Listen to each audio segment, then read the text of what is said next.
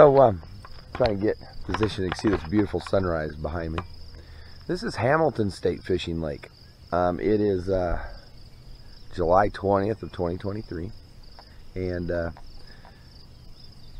it's very beautiful out here. It really is. However, Hamilton State Fishing Lake is all but dead.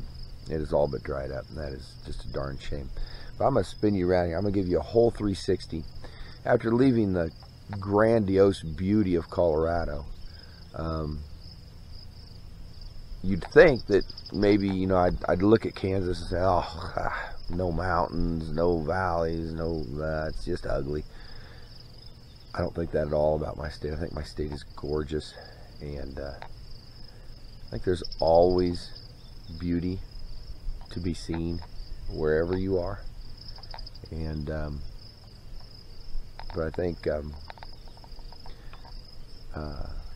beauty in your own land, your own home, where you're from, is probably the best beauty of all. So I'm going to spin you around and start here. This is looking directly west. You see these beautiful sunflowers, of course, because it's Kansas. Although, you guys are aware, sunflower is not native to Kansas. Didn't start here. It was brought in, I believe, from Colorado. So this is looking south.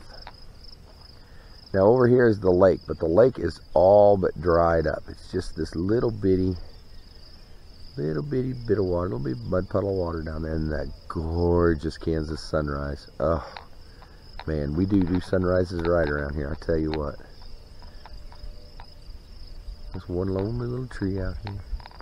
So that was looking east, obviously, and then there's looking south, and then there's Sean. So yeah, I mean, and look at this sky. Wow. I mean, oh my gosh. Look how beautiful that sky is. Hamilton State Fishing Lake. It's in just north of Syracuse, Kansas. And I am very happy to say that I did get a chance to visit it. It probably won't exist much longer. It's pretty much gone now. It's definitely a breeding ground for mosquitoes. So if you come out just to camp or something, be aware that mosquitoes are everywhere out here.